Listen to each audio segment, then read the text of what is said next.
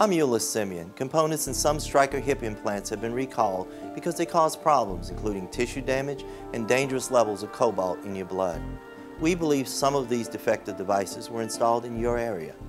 If you've had a hip recalled or been contacted by Broadspire to get a medical authorization or other information, you should call us immediately or visit our website.